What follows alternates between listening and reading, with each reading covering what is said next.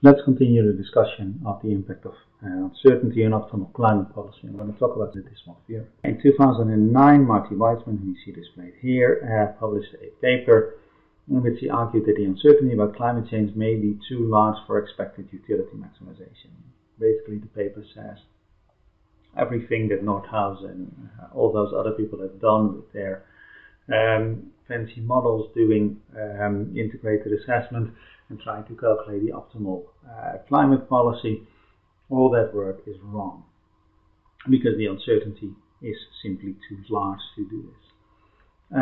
And the core of the argument is that if the growth rate of net consumption is uncertain, and of course it is, and we do not know the standard deviation of the growth rate, and the growth rate is normally distributed, then the net present welfare goes to minus infinity, and its first partial derivative, the social cost of carbon, is unbounded. And the reason for this is that the chance of a disaster, the chance that something really bad happens, of course, falls as you look at ever more disastrous disasters, but that decrease is polynomial, while the chance decreases polynomially, while the impact, how bad things get, increase exponentially. So that is this curve again. If there is an exponential increase in the impact, even though the probability of this happening decreases quite steadily as well, but not exponentially, polynomially. And as a result, your expectation doesn't exist. The integral that calculates the expectation is unbounded. Now, the technical details of Weissman are tough, hard to understand.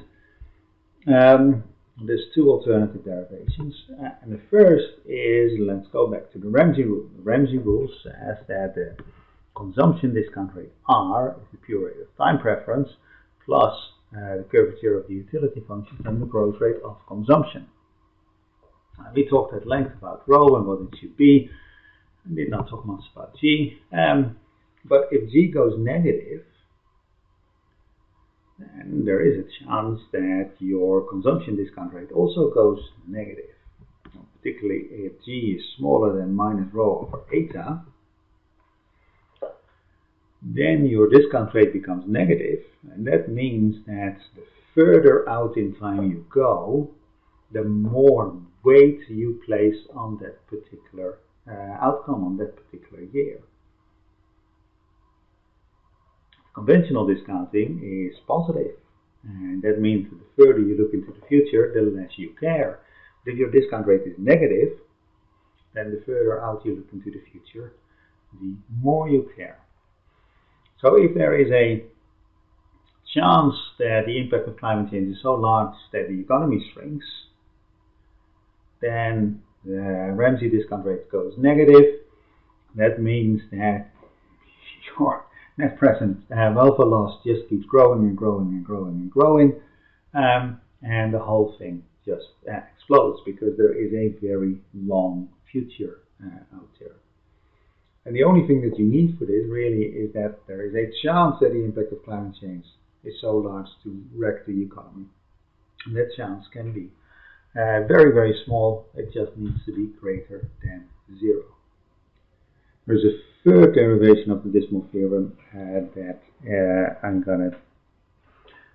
There's a third derivation of the Dismal Theorem that is essentially a variant, or rather the dual, of the St. Petersburg paradox. The St. Petersburg paradox, recall, is due to Daniel Bernoulli, who you see here.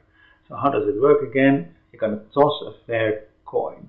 The game ends if tails, but if heads, then the stake doubles. The initial stake is £2. The expected payoff of this game is, well, chance of 1/2 of throwing a head to win 2. Then you play again, the chance of 1/4 to win 4, the chance of 1/8 to win 8, and so on and so forth. The probability goes rapidly to 0, but the payoff rapidly goes up as well. So really this is a sum of ones, 1 plus 1 plus 1 plus 1 plus 1 plus 1 plus 1. So the payoff of this is infinitely high. And that essentially means that the payoff of this particular lottery is very, very big. So you should be willing to pay everything you own to enter this bet. You should be willing to bet the house in order to play this game. Of course you're not. It's a ridiculous thing to do. And the solution here is, of course, that once we introduce risk aversion, you get a finite payoff, and you would not bet the house on this game. So this is what Bernoulli did back in the 18th century. Moving forward to the 21st century, Susama Cato did suggest the following game. There is a 50% chance of losing 50% of everything you own. There's a 25% chance of losing 75%, 12.5% chance of losing 87.5%, and so on and so forth. The 2 minus k chance of losing 1 minus 2 minus k to the power 2 minus k of everything you own.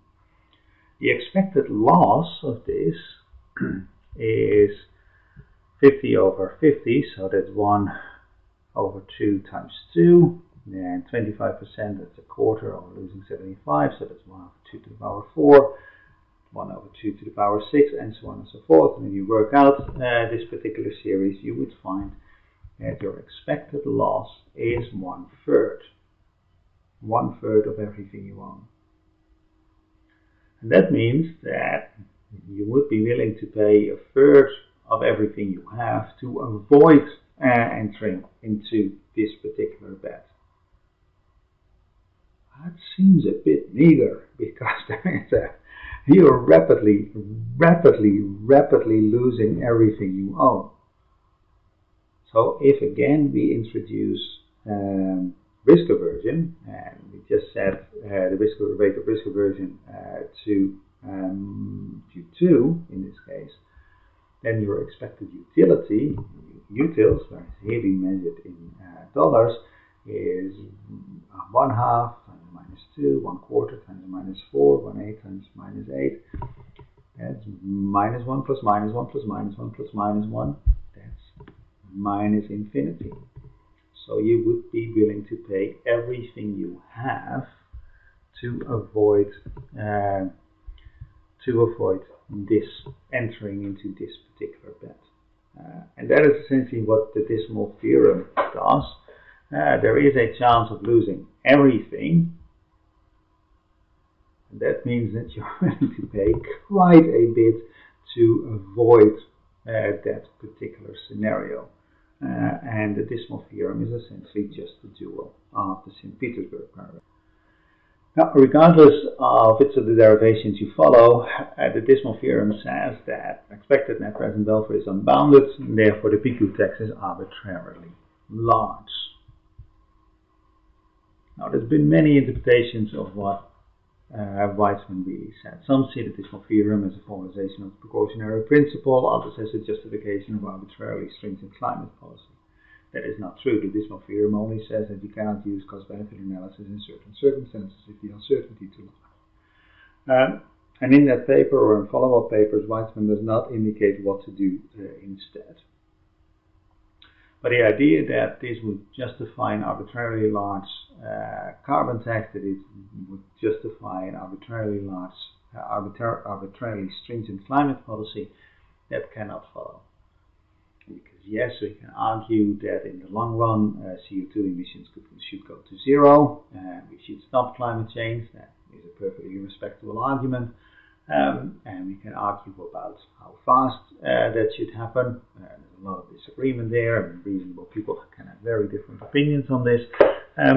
But you cannot argue that we should stop using fossil fuels now, that we should stop emitting CO2 now, because in the short run, CO2 is not essential, but fossil fuels are essential, and you cannot get energy out of fossil fuels without burning, without emitting CO2. An arbitrarily large carbon tax would essentially stop everything. It would essentially mean that you can no longer run your power generating plants, and that means that the lights will go out. it means that you cannot charge your phone anymore, and that the communication towers will stop, and that most people would see that as a fairly large loss. Also means that you cannot grow any food anymore because there's not enough food anymore, because fertilizers, the production of fertilizers also emits CO2. And of course agriculture is very mechanized, and also farms are far away from cities, so we need trucks to ship the food to where we live, and of course we need to refrigerate the food, otherwise it spoils. So if you're going to impose an arbitrarily large carbon tax, then you can't forget about food production. And the result would be that within a month or so, billions of people would start to starve, and 3 months from now, many billions would have died of starvation. That's actually not true, because if you cannot use fossil fuels anymore, then you can also no longer run your water treatment plants. And that means that you would be drinking dirty water pretty quickly, and dirty water will kill you within weeks. So an arbitrarily large carbon tax stopping fossil fuel use today cannot be the answer. You can stop using fossil fuels in a century or so, maybe in half a century or so, but not tomorrow. So Weizmann only says that you cannot use cost-benefit analysis, and he doesn't say what you can do in its place. Now, there are alternatives. There are alternatives for alternative decision-making criteria under very large uncertainty.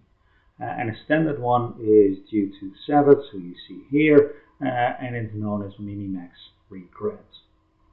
And this is an old criterion, has been used in many cases. So what do you do in minimax regret when applied to climate policy?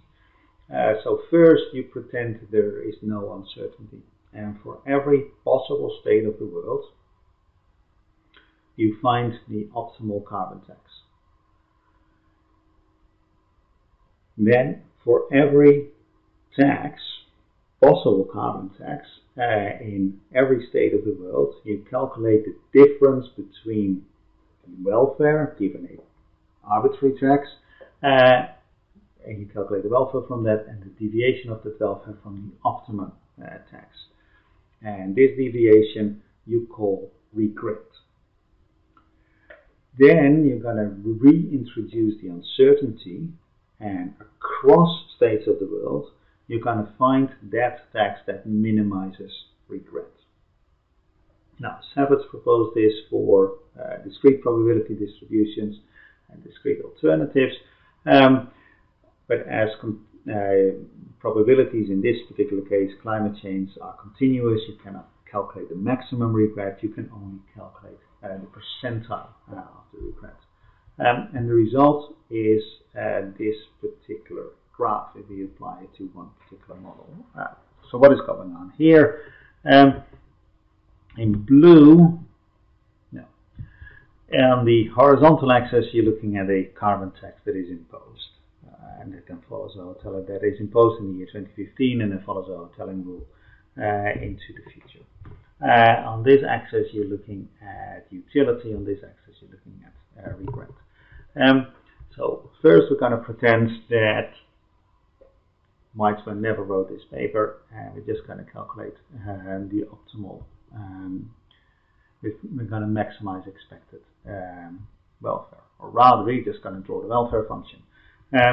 So this is the welfare you would attain if there's no climate policy, and then you're going to increase the carbon tax, and what you see is that welfare increases, and you find an optimum here, and then welfare decreases. This is insightful in and of itself, because the utility function is actually a peculiar shape here. The welfare function is actually a peculiar shape here. What you see is that for a little bit of climate policy, welfare rapidly increases. Then you reach an optimum, but then welfare only very gradually declines. Which means that if you accidentally, or if you make a mistake with your carbon tax, if it's too high or too low, actually it better be too high. Because having a carbon tax that is too high doesn't hurt that much, but having a carbon tax that is too low actually hurts quite a bit. So you're not quite sure where to put it. Err on the conservative side, work too hard. So that is the welfare maximization, and then the red and the green lines are regret minimization. And as I said, you cannot have maximum regret because that's simply not defined, but you can have median regrets, or the 75 percentile of regret, or the 90 percentile, or 95, or the 99, or the 99.5. You cannot quite get to the 99.9 because then, as you see, this curve actually becomes non-smooth and it's not been estimated with great confidence, and it's just a matter of not having enough runs in the Monte Carlo analysis. But what do you see when you focus on the regret curves? First, they decline rapidly. That is, a little bit of climate policy avoids a lot of regret, does a lot of good, essentially. Then there is some sort of optimum or a minimum in regret, and then regret starts inching up very gradually. So essentially this shape is the same as this shape here, right? If you're going to err on your climate policy, then you better err on imposing too high a carbon tax. The intriguing thing here is that all these green and red curves have a minimum that lies somewhere between 100 and 170. And the maximum expected welfare has an optimum that lies somewhere between 100 and 170. So the argument here is that, yeah, so Weizmann says, or Nordhaus says, you should do this, you should find the maximum of this curve. Weizmann says, you're crazy, you can't do that, you should instead do something else. And then Savage says, well, in that case, you should minimize the points of this curve, you should minimize this particular curve. The result isn't actually that different. The recommended carbon tax is roughly the same. The problem with minimum regret is that it actually does not necessarily lead to a satisfactory outcome. Essentially what you do your best in each state of the world, but you can't do more than your best, and then you make sure that you're robust to uncertainty. But there's no guarantee that the outcome will be acceptable. Regret may be small because it's a small difference between two very low levels of welfare. Regret is essentially a measure of the slope of the welfare function rather than its level. So you can also directly attack the tail. And this is work done by David Anton. So first question is, how do you actually detect that you have a problem? A problem, as Weizmann suggests, namely that the expectation of welfare doesn't exist. How would you actually know that? Because you can write down the equations and say, well, this particular integral doesn't converge, and that's essentially what Weizmann does. But if you have a model and you run it one time, then you have a result. And if you run the model 1,000 times with slightly different parameters in the so-called Monte Carlo analysis, and then you take the average welfare across these models, then your expectation exists. By definition, expectations are finite in a finite sample, by definition. So one way of discovering that something is wrong is to look at this particular curve. So in the red curve, you're looking at the expected welfare if there's no climate policy, so zero carbon tax, as a function of the number of observations, or rather the number of runs in your Monte Carlo study. And if you have 1,000 runs, then this is your expected welfare, and if you have 2,000 runs, then this is your expected welfare. Now, the law of large numbers will tell you that this curve should converge to the true expectation. But it doesn't.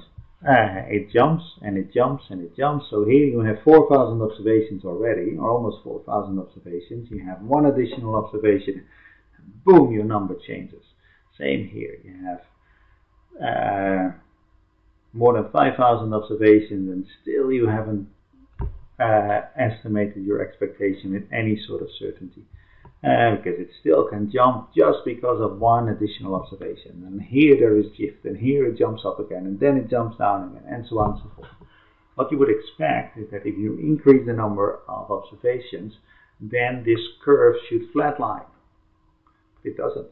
And how do we know it doesn't flatline? Well, we can close our eyes here and say, well, let's pretend that this is time. And this is our observation, and if we pretend that this is time, then we say, this particular time series looks non-stationary to me. Of course, we have perfect tests, or well, we have good tests for non-stationarity, where a few things are perfect.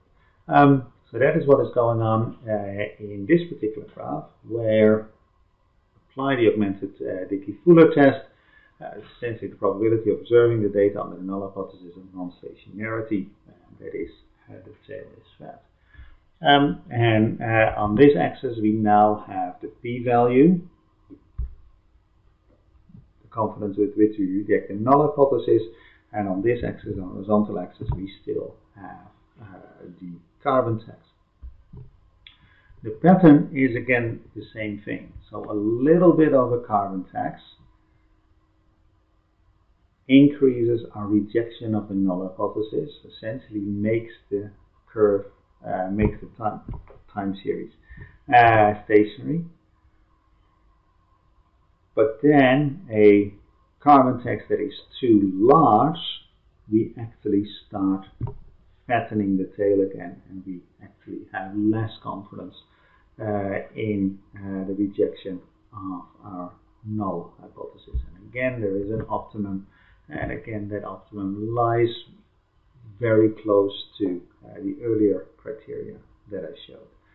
So essentially, the pattern that we see here is that no climate change is bad.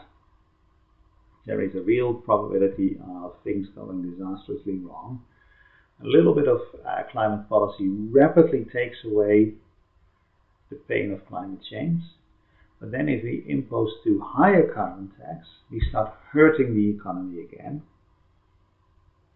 because we work too hard. We move too fast away from fossil fuels and causing lots of economic pain in that way. So on this side of the minimum in this case, the disease is worse than the cure. If we go beyond the optimum, if we push the carbon tax too high, then the cure is worse than the disease. And again, you see that there's an asymmetry there, that if you have a carbon tax that is too high, a little bit too high, that is not nearly as bad as a carbon tax that is a little bit too low.